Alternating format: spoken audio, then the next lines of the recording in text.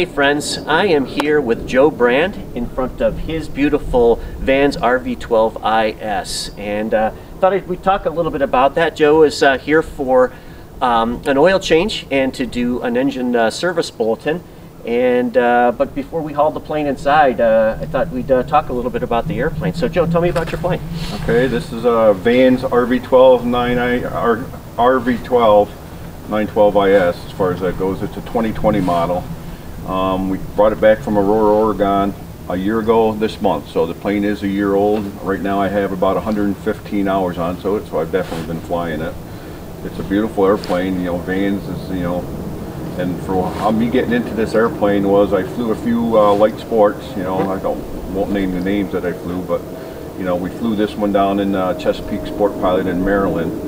And we almost didn't buy it, you know, because even just looking at it, we thought it was a little bit too high to get in the plane and stuff for my wife and everything. And the woman down there got my wife into it and everything. And as it turns out, you know, the rest is history. And we flew it down there, and they let me fly it. They let me bring it in, land the first time. She says, "You want to try it?" I said, "Yeah, I'll try it."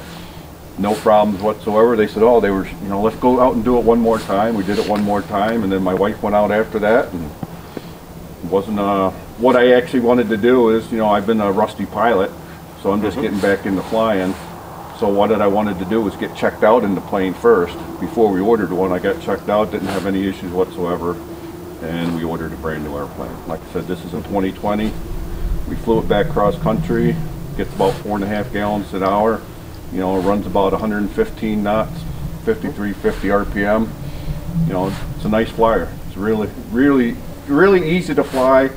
Flies well. You know, if it's a real windy day, it's bouncy and everything like that, but for the most part, you know, we like it. There's no issues whatsoever, and Vans has, you know, support that's second to none. You know, yep. As you know.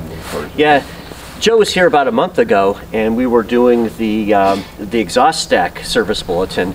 And we weren't the only ones in the U.S. that were doing it, and we kind of came across a problem with it.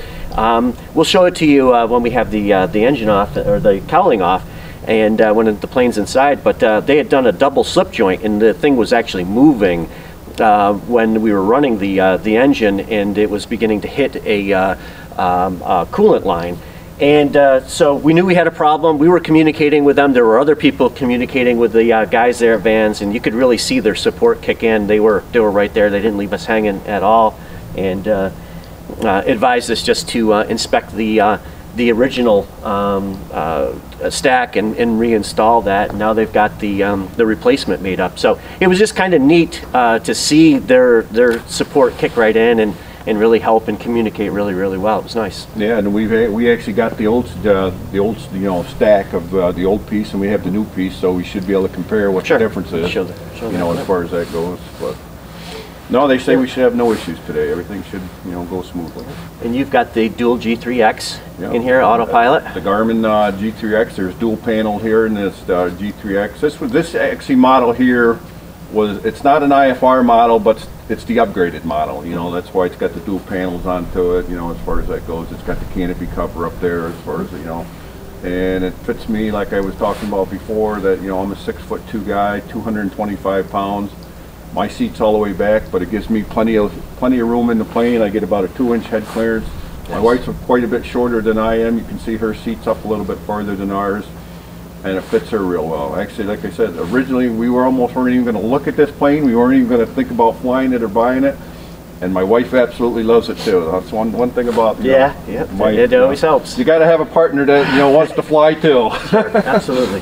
One of the things I really like about this is the paint scheme on it. It's just really sharp. I love the center stripe, how it starts off silver and goes kind of into a dark charcoal in the back. That's really well done, and just the deep blue metallic. I wanted to do this initial video outside here in the early March New York sunshine, so that you can really see into the metallic and just see how pretty this paint scheme is. And originally the plane was going to be blue and white, and it ended up being blue and silver because we actually picked this color, but they found out that the silver weighs about 5 to 6 pounds lighter than the white, so we ended up switching to the silver because every pound counts in a light sport. Absolutely. So, and this here paint scheme, we picked it out, but it's their most popular color. They put out I don't know how many planes in a row, but they all look exactly the same. They were wondering if they even made any other colors there for a while. So Yep, it's really, really sharp. So I'll do a little walk around so you can see some of the detail of it all. But and then we'll haul the thing inside and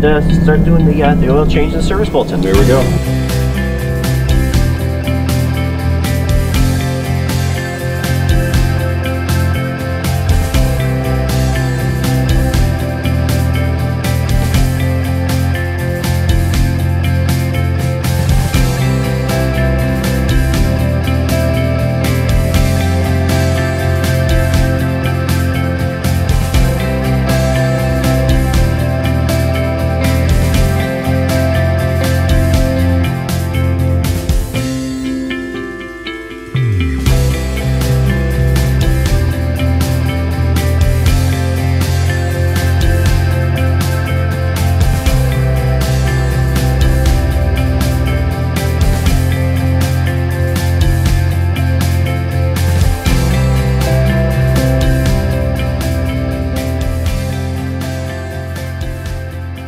All right, so we're working on that van's service bulletin 013, and we're replacing this forward #1 cylinder exhaust tube, the first stack in the system. And this was the original change that they made, and you can see it's a double jointed or double slip jointed system. And what they did is they re-engineered this this lower joint so that the angles are different, especially where the springs clip on, so that it won't be pulling it down in the direction of that radiator hose. So we'll put it on and see how it works. So we have now replaced both of the forward exhaust tubes. Here's the one for #2, and here's the one for #1.